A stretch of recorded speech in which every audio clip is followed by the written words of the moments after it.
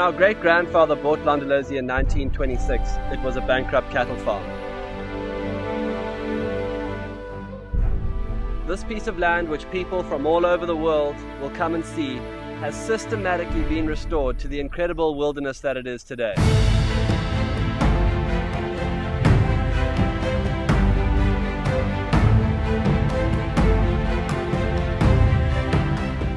In 4 generations, Londolozi has moved from a bankrupt cattle farm into 6 million acres of Transfrontier Peace Park.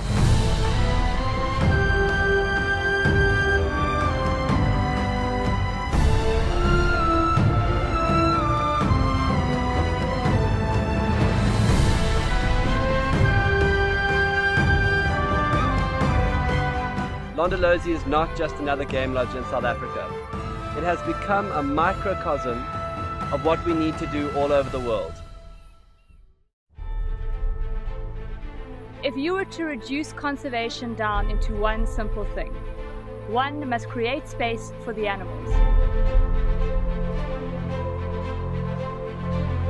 There are a number of ancient migratory routes which we can reinstate.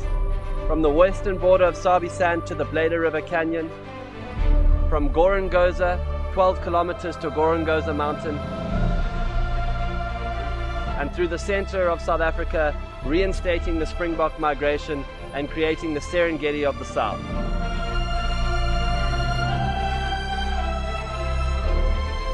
At the heart of restoring Eden are 3 principles: land, wildlife, and people.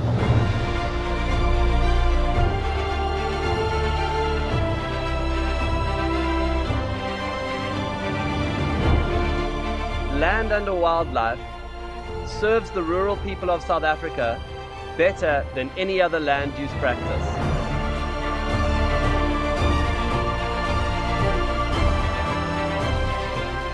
We believe the world is waiting for us. They are waiting for this movement and philosophy.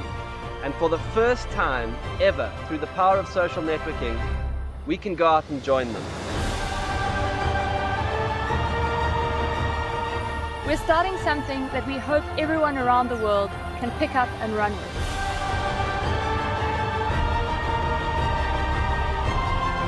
What we want to do is use social networking to go out and unite a global tribe.